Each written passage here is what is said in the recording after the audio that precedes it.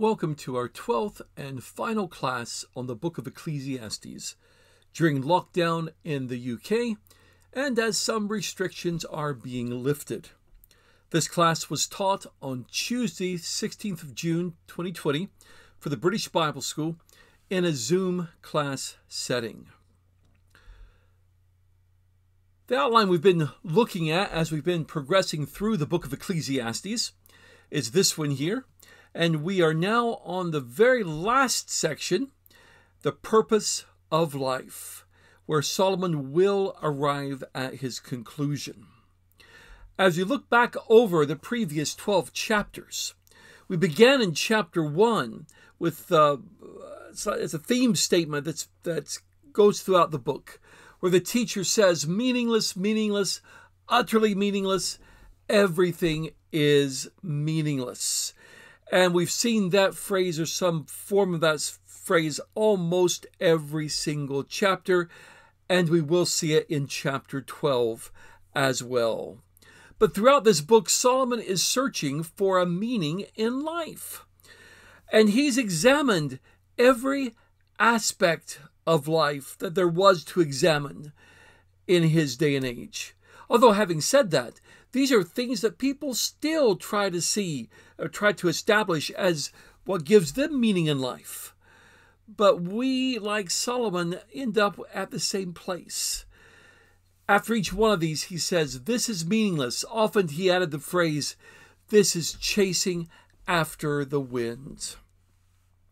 The last few chapters, he has examined wisdom and foolishness. So we begin to see a little bit of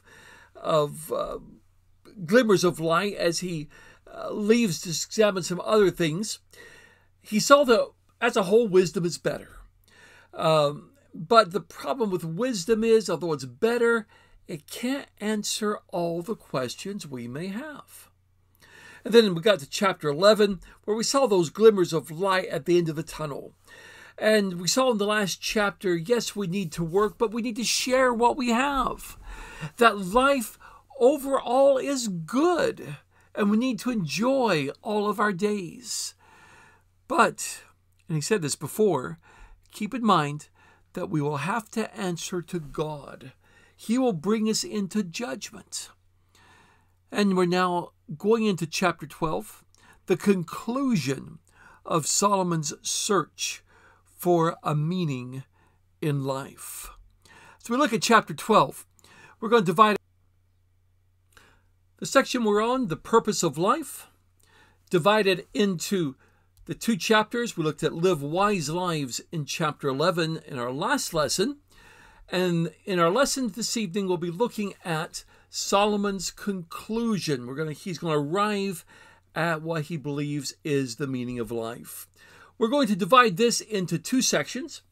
The first section, the first 8 verses, remembering God in your youth, or I guess we could have expressed that, remembering God before you get old, because that would work out well, as you'll see as we get into the text there. And then the last section, fear and obey God.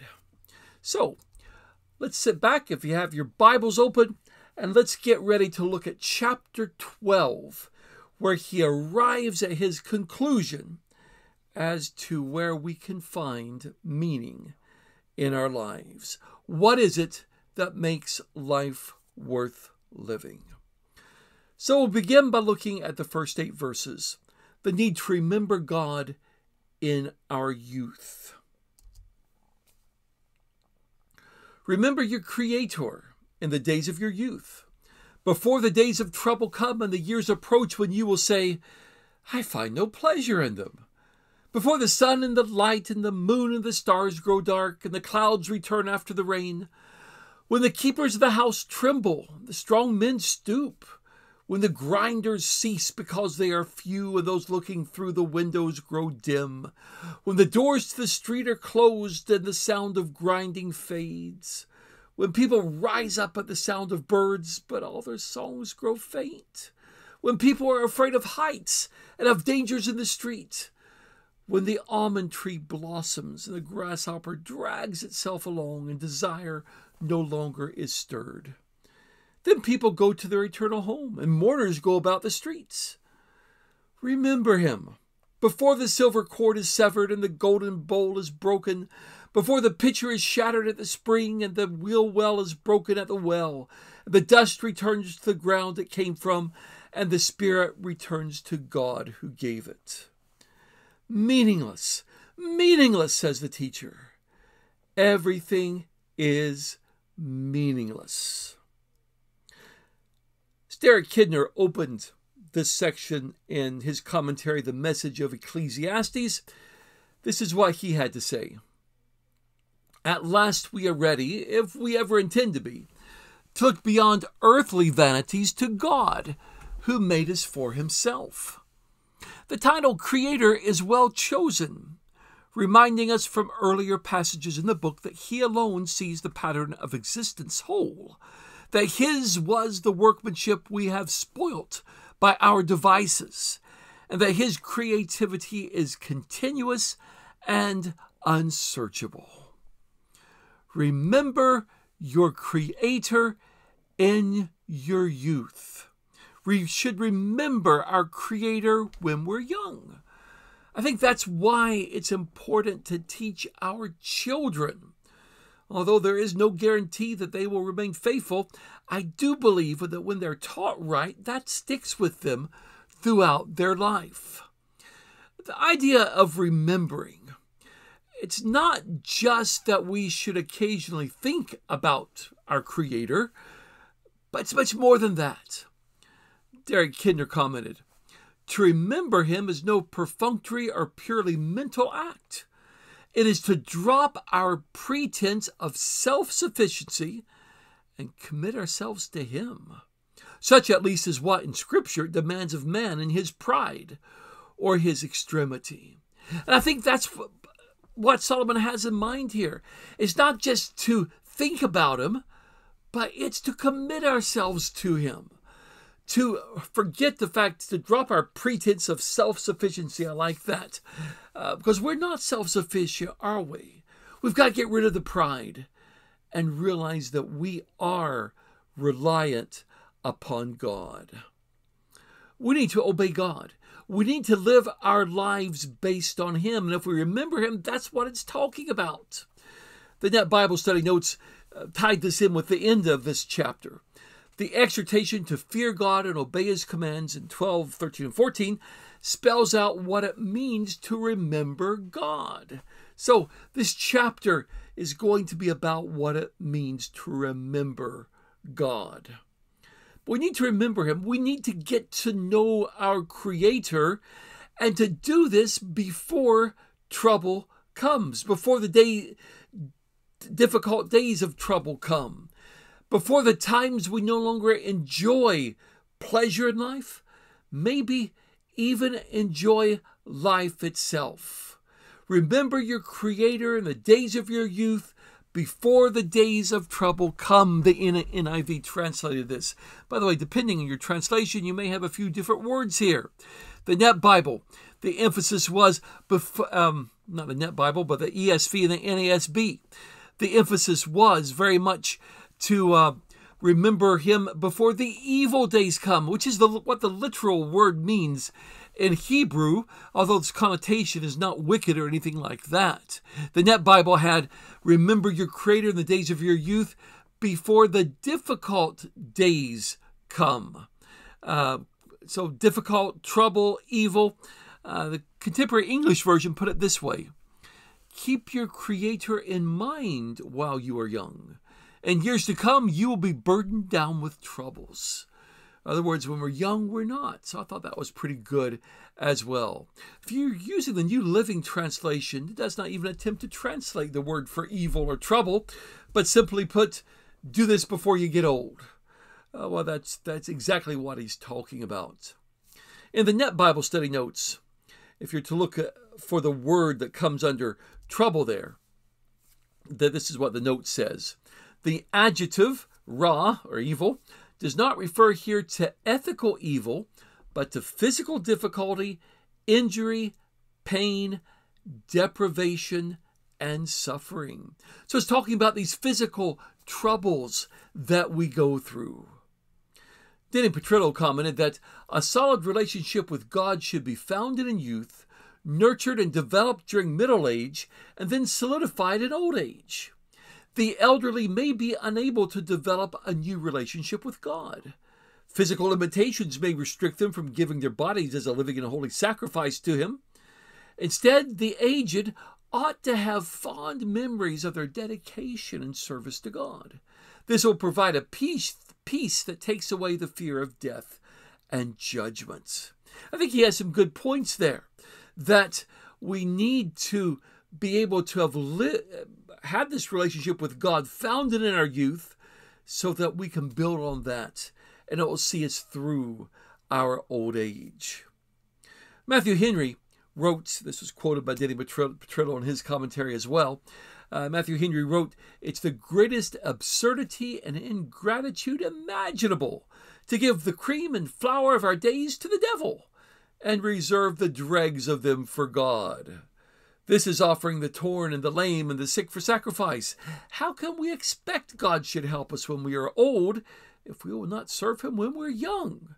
And I think Matthew Henry had a good point there. Yeah, don't give the best of our lives to the devil and just leave the dregs for God. Give the best of our lives to God and serve Him all our days. There then follows in the text a list of things that goes wrong in our lives as we get older. It's cleverly disguised in Hebrew poetry, and we're once again brought face to face with our own mortality. He says, "Before the sun, light, moon, stars grow dark, and the clouds return." Seems to be referring there to our capacity for joy and happiness. Light as opposed to darkness. So before everything really gets gloomy, we need to already have a relationship with God to see us through our dark days. Danny Petrillo commented, "Once a thunderstorm has passed, there's hope for a period of clear skies." However, the aged do not have this optimistic outlook. One storm follows another. Clouds are frequently used as a metaphor for problems, sorrows, and anxieties. And then doesn't he make a good point? As we get older, sometimes, especially our health issues, seem to be just one thing after another after another. I know with my own personal situation, as I get older, I'm finding more and more things. And every time I go to the doctor for a checkup, he identifies something else that's wrong with me. And I need to take some steps to correct that. One cloud after another. Although I would have hastened to admit that if we can correct these problems, we can get some clear outlook, a period of clear skies. Derek Kinder wrote that there is the chill of winter in verse 2. As the rains persist, the clouds turn daylight into gloom, and then night into pitch blackness. It is a scene somber enough to bring home to us not only the fading of physical and mental powers, but the more general desolations of old age. So he's speaking here about what it means to be getting older. By the way, I think this can well be seen as we get older. We can see these things taking place in our lives. But he continues. Talks about when the keepers of the house tremble and strong men stoop. Talking here about our hands and arms and our legs, the keepers of the house, and stooping. Yeah, we grow weaker as we get older. And as the photograph illustrates, often we have to walk with a cane because we need that extra support. But then he talks about before the grinders cease, because they're few. Talking about before we lose our teeth. Before those who look through the windows are dimmed, before we lose our eyesight, or our eyesight is dimmed, maybe through cataracts, before the doors of the streets are closed and the sound of the grinding ceases. What's he talking about here? The loss of hearing. And then before birds wake us up, but their songs grow faint. Could be talking about their loss of hearing. Could be talking about that strange phenomena that the older we get, the lighter we sleep. Maybe it's talking about our voices become faint here as well. The Net Bible Study Notes had a footnote on this and said, here it describes one of the frustrations of old age. The elderly person is unable to get a full night's sleep because every little sound awakens him in the middle of the night or too early in the morning.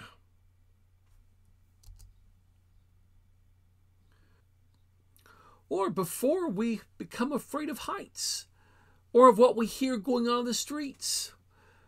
And this frequently happens to those who are older, doesn't it? I use this photograph here of my dad as he was getting older. Dad used to be an avid walker.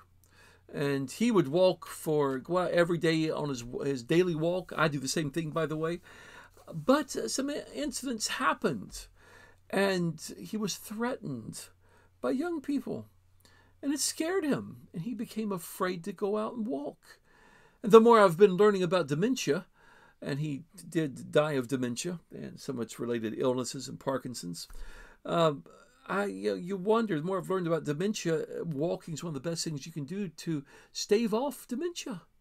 And so, but as we get elderly, sometimes we become afraid of what's going on. Derek Kidner wrote that verse 5 adds new touches to the picture. First, by its observation of an old man's fear of falling or being jostled, now that he is unsteady and slow-moving.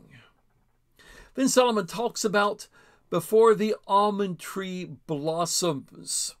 So, almond tree blossoms white. So this seems to be a reference to our hair going white. And here's some of my parents and some of my aunts and uncles. And we see lots of almond tree blossoming there, don't we? Hair going white, beards going white, some trying to keep their hair from going white. But nevertheless, white hair, that's what we look forward to as we get older. The Net Bible Study Note said of this is an appropriate metaphor to describe white hair that often accompanies the onset of old age. Indeed, it does. And then, of course, before our mobility becomes difficult, like a grasshopper dragging itself along. And again, a picture of my dad, because as he got older, his mobility got very difficult, where he had to go to walking with a cane, and later on with a walker, and then later on, I think he is possibly using a wheelchair. So before all that takes place. And Solomon also mentions there, before desire, before appetite can no longer be stirred. You may be using a translation that has a slightly different wording there. Some translations, the NET, the New American Standard, talk about the caperberry. And here's a picture of a caperberry becoming ineffective. And the caperberry shrivels up, it says. And that is literally what the Hebrew text says, although it probably means nothing to us. The caperberry was regarded as something that can both stimulate appetite and as an aphrodisiac. Now, I've never tried a caperberry. I know nothing about them. Found this picture on Wikimedia Commons, but that apparently is a caperberry, and apparently it's edible. But these ideas that Solomon's putting forwards here throughout this section, I think are found in Barzillai's reply to King David. And you may be thinking, who's Barzillai? If you remember, when David had to leave Jerusalem because of Absalom's rebellion, he was helped by a man named Barzillai. And as he's returning to Jerusalem, he sees Barzillai again, and he invited Barzillai, because of his support, to move back with him to Jerusalem. And here is Barzillai's reply. He said, "How many more years shall I live, that I should go up to Jerusalem for the king? I am now 80 years old. How can I tell the difference between what is enjoyable and what is not? Can your servant taste what he eats and drinks? Can I still hear the voices of male and female singers? Why should your servant be an added burden to my lord the king?" Very similar language to what Solomon's used here, and simply saying, before I get old, I'm so old, I can't appreciate anything that would go along with living in the king's palace. Now, the reason why these things are affecting us is that we're getting ready to go to our eternal home, Solomon says. And mourners will take to the streets mourning our death. And when we reach that point, there's no chance of reversing our relationship with God. There's no chance of reversing all these problems that life has brought and becoming youthful again. So what he's saying in all of this is we need to remember God in our youth before this life is over. And then he goes ahead to use some more metaphors about the ending of life. Before the silver cord is snapped, before the golden bowl is broken.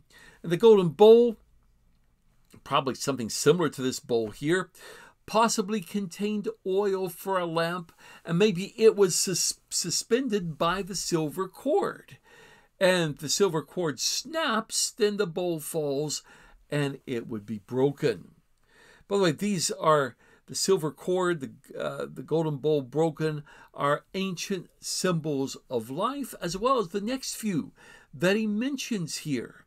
So he's talking about before our lives are over, before the pitcher is shattered at the fountain or the well, and before the water wheel is broken at the cistern or the well there. Derek Kidner commented, and if this seems too finely drawn a picture of our own familiar selves, it is balanced by the scene at the deserted well, eloquent of the transience of the simplest, most basic things we do. There will be a last time for every familiar journey, every routine job. That's an interesting thought, isn't it? There will come a point in our lives where there'll be a last time we do everything that we do, all the familiar things we do, all the familiar journeys we make. There will be a last time. And Solomon says we need to be ready for that. And we need to already have established our relationship to God before our bodies return to dust and our spirit returns to God who gave it. If you remember earlier, Solomon had questioned whether our spirits returned upward to God or not. Maybe he's resolved this dilemma and decided that they do. Then again, maybe he's just simply talking about the breath of life returning to God. Derek Kidner commented that, in other words, life is not at our command. The body will revert to its own elements, and the breath of life was always God's to give and God's to take away. Solomon is saying in all this, if death is all there is to life, then this life is worthless. It's useless. It's utterly meaningless. G.S. Hendry put it this way. His argument, like all things under the sun, has come full circle, and he repeats the theorem which he set out to demonstrate with an air of finality, as if to say, quod erat demonstrandum, or we might put it, QED. I never knew what QED stood for. Literally, that Latin phrase means what was to be shown. And it basically means I have proved what I set out to prove. So he ends up again with meaningless. That's where he started. And so he basically says, if death is all there is to life, life is indeed meaningless.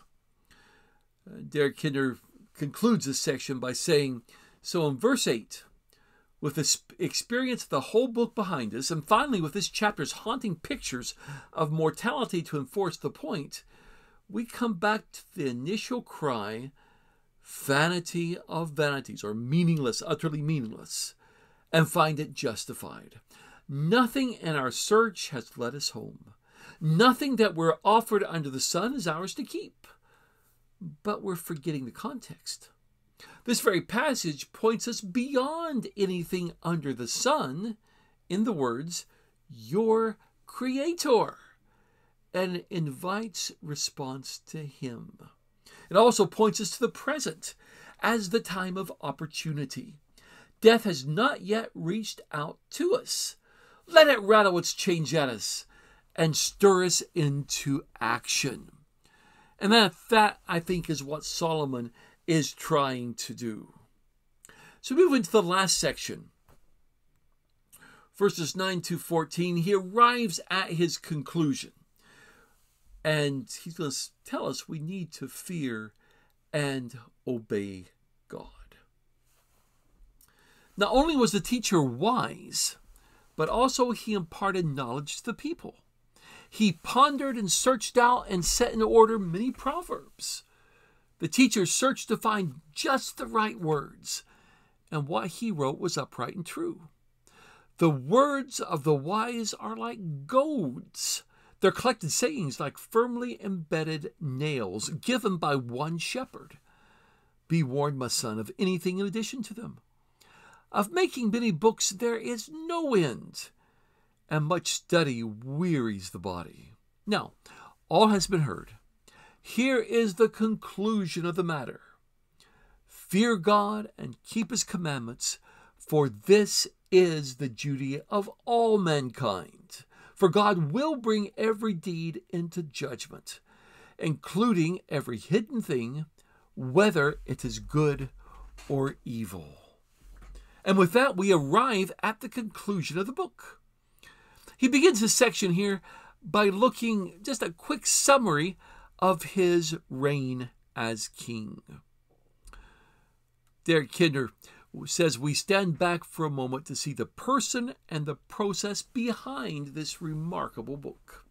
The opening remarks point out the partnership between thought and expression, research and teaching, which the book itself has illustrated. What emerges is the store the author sets on his calling as a teacher. He is not the proud thinker who has no time for lesser minds. Rather, he accepts the challenging ideal of perfect clarity. And Kidner went on to say this man should be the patron saint of writers because he researches and thinks and tries his best to express it simply. The teacher, he says, besides being wise, he says he taught the people knowledge. The thing was, he wasn't content to keep his wisdom to himself. He wanted to help as many people as he could. Now, we don't know how he did this. Perhaps public lectures on various subjects. But he was trying his best to impart his wisdom, to impart his knowledge to people. And he also wrote many proverbs. We have a book of proverbs in the Jewish scriptures, don't we? Wrote many proverbs. But notice he says he pondered, he searched, he set out in order many proverbs. Or another translation, he weighed and studied and arranged them with care. And so he thought through what he set down as a proverb of life. That Bible Study Notes commented on this idea. He says, quoting a fellow named Cohen, he made an examination of the large number of proverbial sayings which had been composed, testing their truth and worth, to select those which he considered deserving of circulation. That seems to be what he did. So he pondered, he searched, he set and ordered many proverbs, and he also searched to find the right words, which were also words of truth. More literally, he searched to find words of delight that are words of truth. By the way, we find in 1 Kings 4:32 that Solomon wrote 3,000 proverbs. And I don't believe we have all of those recorded in the book that bears the name of Proverbs. Denny Petrillo comments on his communication ability. Said he knew that communication is far more effective if the words are palatable. He did not wish to be abrasive or offensive in presenting the truth, Rather, his intent was to communicate in a way that would heighten receptivity. And I think Denny makes a good point there. When we present the truth, when we present the good news of Jesus, we don't want to present it in an abrasive or an offensive way. And I think we probably have all undoubtedly heard presentations of Jesus that were offensive, that were abrasive.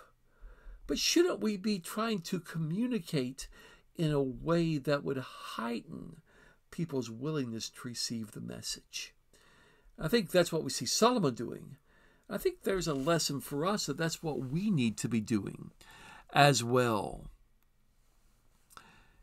He goes on to say, the words of the wise are like goads, and their collected sayings are like firmly embedded nails. Now, a goad is a prod. It's a sharp stick which was used to guide animals. My grandparents had farms. They raised cattle. We had goads that we occasionally had to use when we were working around the cattle. So what's it saying to us? I think it's saying several things to us. I think it's telling us that the idea is that the words of the wise will prod us to do something. And maybe the idea that they're firmly embedded nails, that they're unchangeable, like nails that are firmly embedded in a board. Hendry in the New Bible Commentary put it this way: though acceptable, they have their sting. I quite liked that. Thought that was quite good. Derek Kidner in the Message of Ecclesiastes put it this way: here then are two more qualities that mark the pointed sayings of the wise. They spur the will and stick in the memory. With this, Koheleth, master as he is, pays unwitting tribute to the greatest wisdom teacher of all, our Lord, whose sayings have both these marks supremely, just as they also excel by the criterion of verse 10 as pleasing words and words of truth. They marry felicity with fearlessness, partners which should not be put asunder. And if you're like me, felicity may not be a word that you use every day. I looked it up in the dictionary, and it means intense happiness. So pleasing words, words of truth, marry intense happiness with fearlessness, something that should always be joined together. But notice that these words of the wise, these collected sayings, are given by one shepherd. Now that indicates that these are words of authority. Now some translations capitalize the word shepherd. So the question for us would be, who is the shepherd? The English Standard Version, the New American Standard Bible, both capitalize it. In other words, their idea is that it's referring to God. Most of the commentaries I've read on this take this view as well, but there are others that don't. The Net Bible, the NIV, which we read from earlier, do not capitalize it. Knut Heim and the Tyndale Old Testament commentary on Ecclesiastes, the new one, does not believe it's referring to God.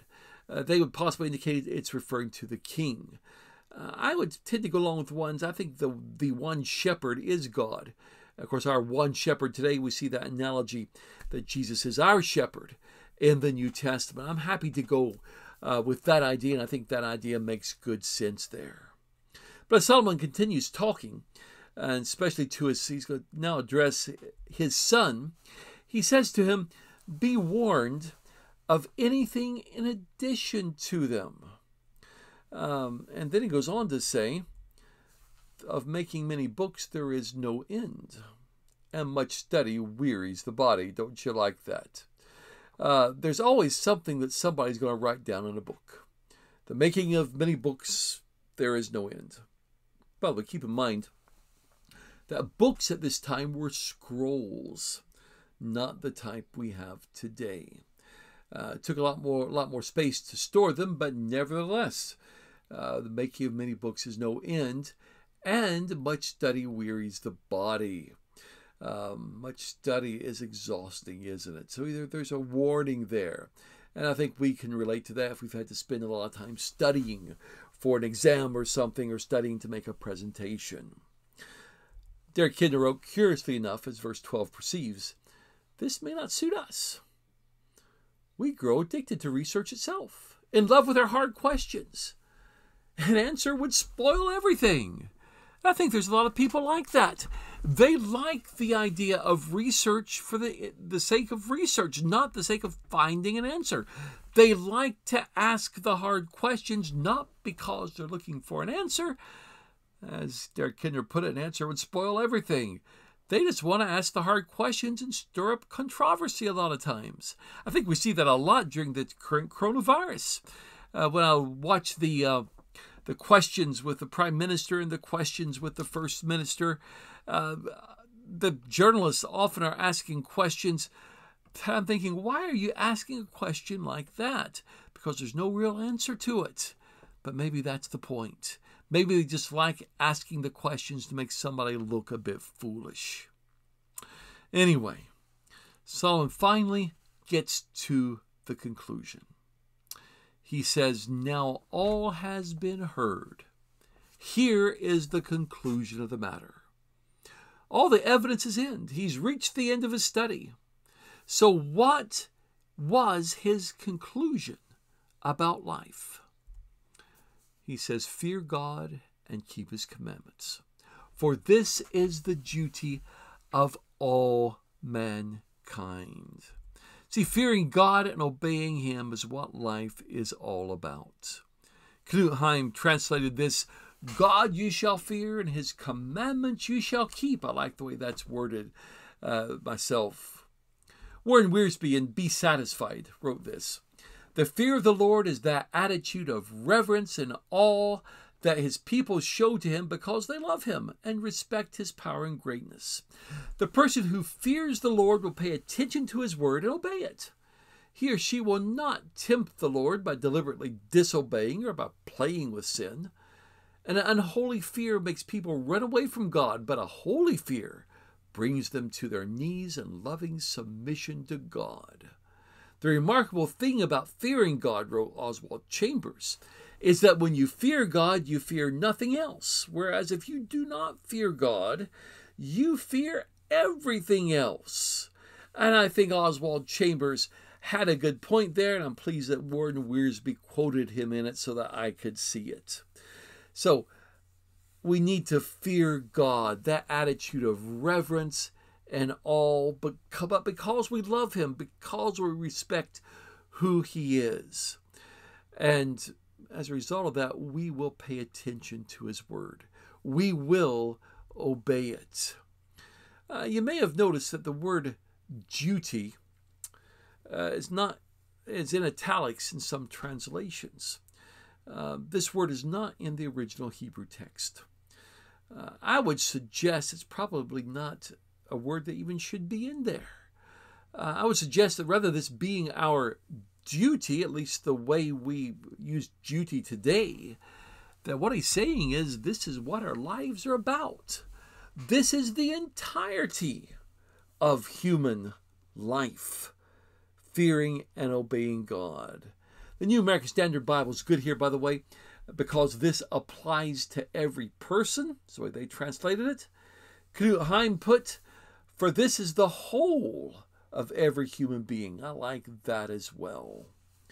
Derek Kidner again comments, these two verses gladly give the human element its due in the words, for this is the whole of man.